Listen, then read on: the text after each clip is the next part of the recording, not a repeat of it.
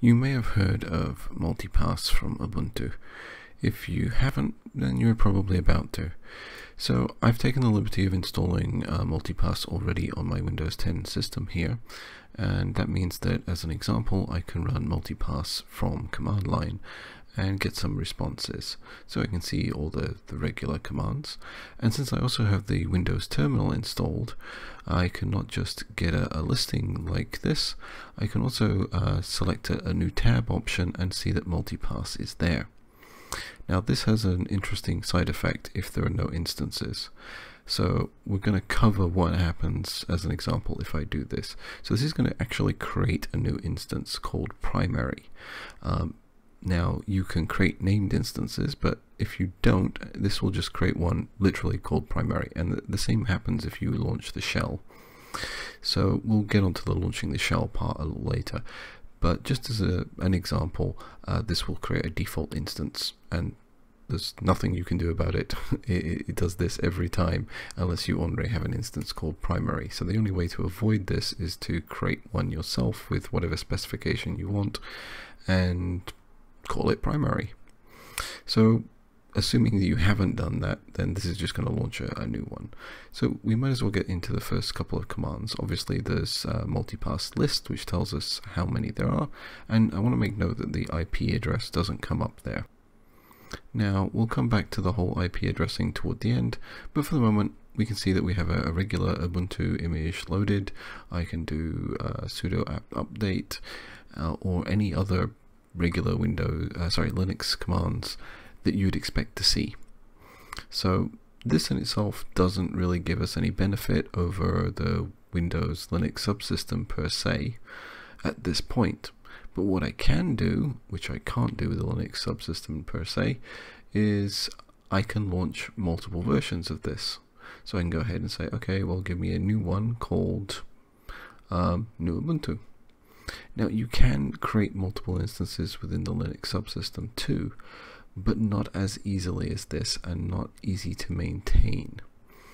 So there are lots of pros and cons with this approach. The main advantage that I see for it is that you have the ability to launch as many instances as you need and also customize them. So this is something that you can't do with the default ones because they just come as an end image, while these you have the ability to run configurations on. So you can have a fully customized Ubuntu image ready to basically run without much need to interfere with it. And I'll show you what I mean by that as well. So now we've got two instances up and running. I'm just going to close this out. You'll see that basically it remains running. So I'm going to manually stop it. So I'm just going to stop the primary. So this is an example. I want to show you the stop commands. I'm going to delete it because I have no interest in keeping this primary because it's a default instance. And I'm just going to show you what that means. So you'll see here it's still listed, but in status deleted. So if I want to get rid of that, I can use the prune command. So I'll just purge this out, and then you'll see it's gone. So that's how you get rid of it. You got to use the purge to finally get rid of it. So what if I do something like multipass shell and say new Ubuntu? So this is how we can get into the shell of that instance. It does help if I type this correctly.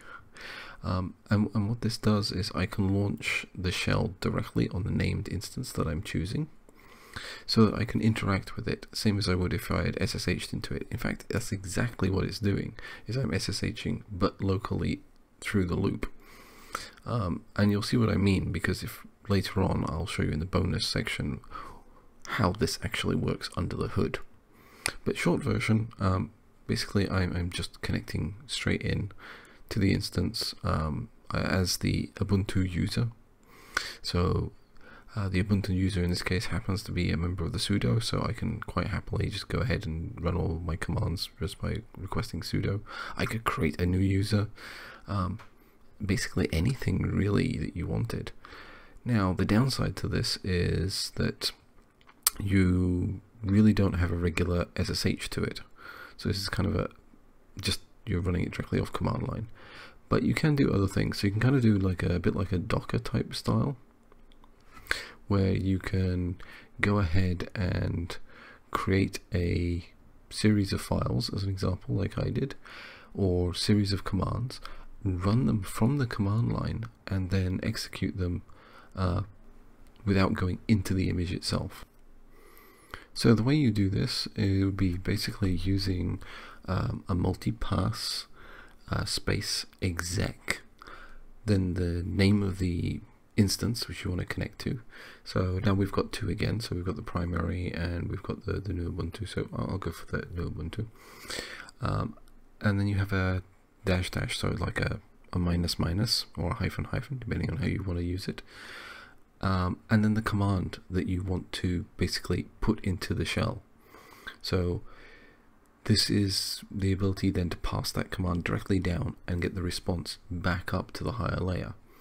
So if I go in and I say, okay, I'm going to type out these commands and expect a response, so if I list the file system or do an update or something like that, I can actually see what the response would be. So in this case, I did a touch earlier on the file system, so I can do an ls and I can see that the new file that I created is there. Or I can say, okay, I want to go into the var logs directory and I can get the output without opening the shell all the way down. So it's using that SSH session to just remotely run the command without going into the shell itself. So you're just getting the responses out again. And this is something that can really be done. Interestingly enough though, if you don't enter the instance name, as you see, you don't get a response. So even though primary is the default when you go to the shell and the other parts, you still need to list primary in when using this pass through with the exec command. So it's just something to make note of. Not a biggie obviously, but there are some quirks to that in that respect. That one way it reacts as a default, and then the other time it doesn't. So now we're going to look at doing something completely different. So rather than set up my images individually, what if I say, okay, I'm going to tell it to run the configuration file.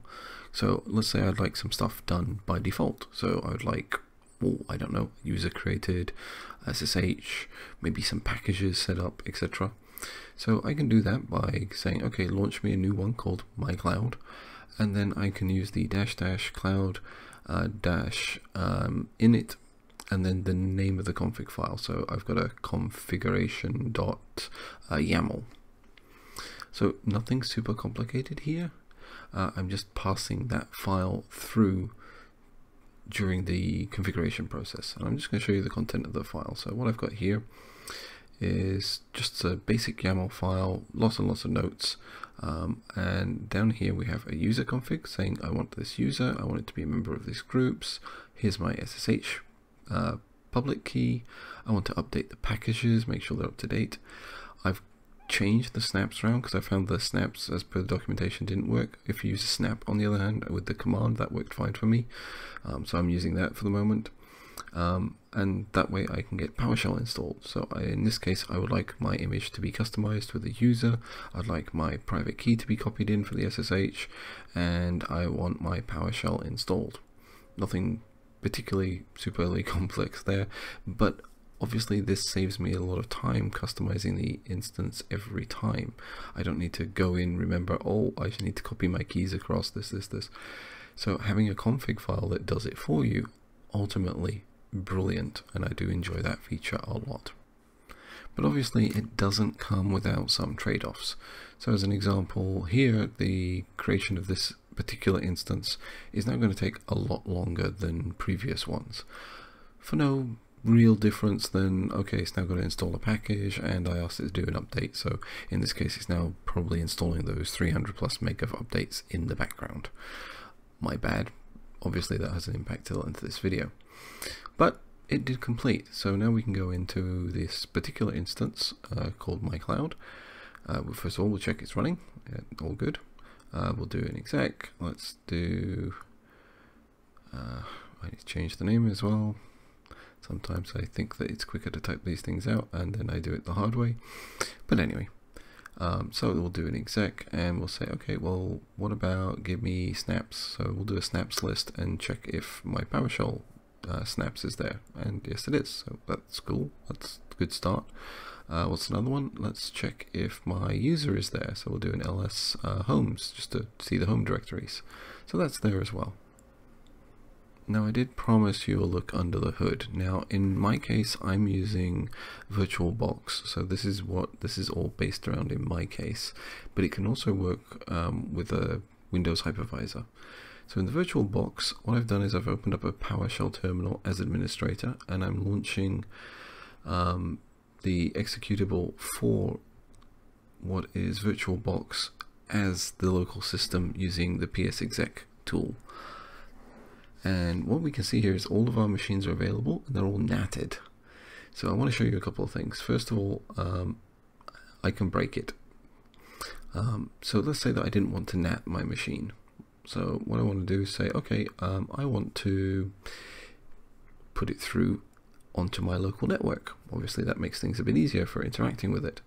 So if I choose to stop or start my new Ubuntu machine, and go ahead and just run that, these commands will work.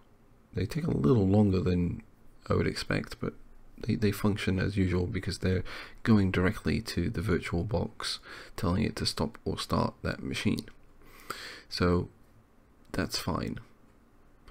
Now what I think usually happens is it tries to shut it down gracefully using the SSH, but since it can't SSH because it's lost what it believes to be the network connectivity, it just uses the VirtualBox. So as an example, here you'll see the start, VirtualBox gets started, and then there's this kind of cycle looping effect going on in the background where it's kind of waiting. Now what it's waiting for, I think, is it's trying to connect to the local machine IP, because I did notice it pop up with this, trying to connect to 127.0.1, and it never came back. So obviously that changing of the mapping, the SSH session, it can't complete, and so this just stays in starting state for a while, waiting for that eventual timeout. So that's a quick and easy way to break these. Technically they still run, it just means that command line here is going to end up a little bit stuck, but it will eventually time out and it'll work normally. So you could use that. The other thing that I wanted to note is that none of that's really necessary unless you need the machines to talk on your local network for some reason. If you don't need them to do that and you just want to merrily use them as is, you could put them effectively into maybe a lab network or something that's still natted. But also they all have port configurations already on them. So you could add maybe additional ports if you need to expose an application or something. And again, I'll show you what I mean by that. So if we were to go into the network adapter, we can see that there's a configuration here marked port forwarding, and the port forwarding already exists. Now that's not going to work for some of the other machines because that's a little bit tricky. Oh, we can see the timeout finally happened. But for at least the one that we configured earlier with the cloud settings, I can just pop on a new SSH session, put in the port number, I have my user, and I know that the private key is there, and I'm just going to use localhost, and poof, there I am, I'm connected. So that is perfectly fine. That allows me to connect to my machine, do my testing, and everything that I want. So unless you have a need for these machines to talk to one another or some other parts, you can kind of get away with just that for the moment. What I would say though is it would be nice to have bridged adapters and other settings supported in Multipass, and maybe that's coming. I can't say for now, but it would be nice to. I can also just reset my other machine here just to prove that the connection works. So I can close all this down. So if you can see the command I executed previously failed, but that was before I reset the network. I execute it again and it immediately responds.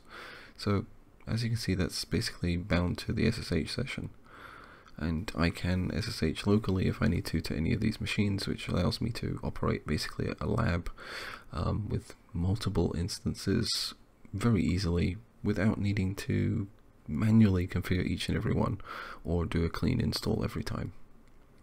I hope you found that useful. That was an introduction to Multipass.